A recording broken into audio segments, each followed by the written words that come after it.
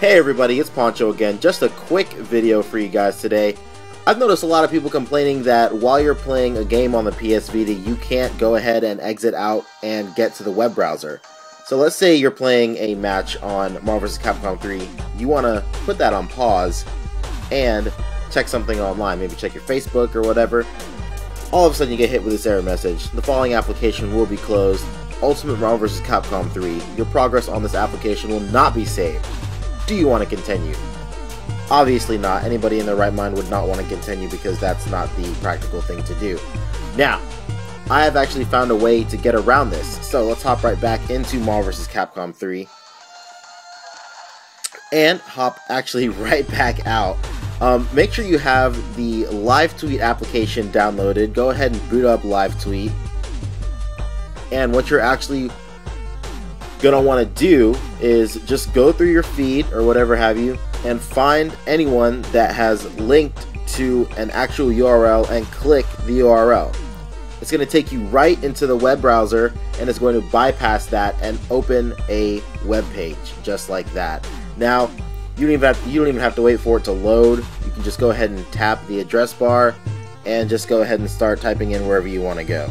I'm going to go to Facebook because that's practically the only place on the internet I want to go right now. So facebook.com.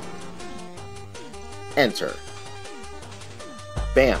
And just like that, a simple workaround to that weird, annoying thing where you have to exit out of a game to get to the web browser.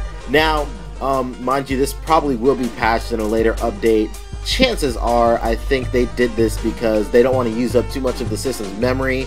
Obviously, running a web browser and a game at the same time will probably put a lot of stress on the system, and they want to go ahead and put as little stress on the system as they possibly can.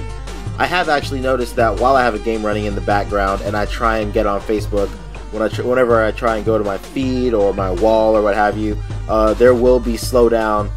Some weird errors will pop up, such as JavaScript can't load the next page, so that could very well be another big reason why they don't allow this to actually happen. Like I said before, putting a lot of stress on the system.